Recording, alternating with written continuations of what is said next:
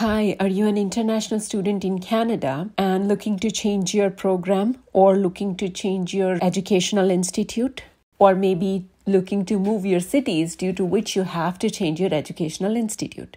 For many reasons, students after they land in Canada like to make some changes to their program of study or schools or cities.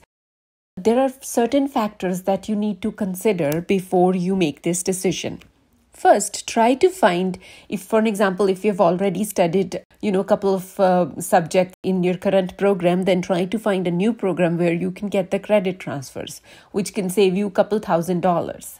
And another factor that you need to consider, which is applicable to the student who has already completed 1 year in Canada in one program and looking to do another program of the second year, is that what your previous study was. Did you do this 1 year as an undergrad? Is it a possibility that maybe the second year you can do 1 year postgrad diploma or certificate, which can actually help you to get more points in permanent residency?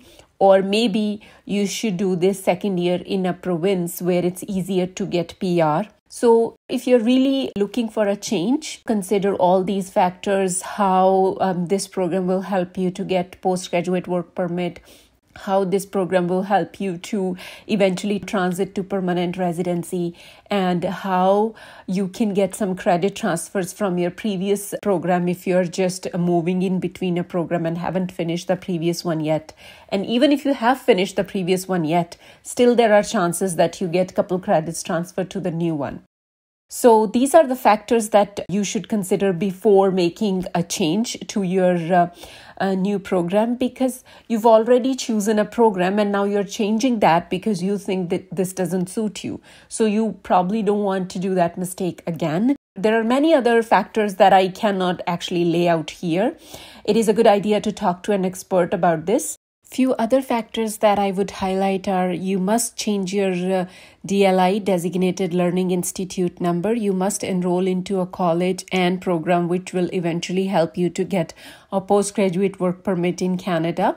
Some of the private schools are not eligible for postgraduate work permit for all the programs. Our services to provide a detailed consultation to an international student are free of cost. Even if you take our services for admissions, it's all free of cost. So book your consultation today to discuss your very individual circumstances with an expert to explore your further study options in Canada. Thank you and have a great day.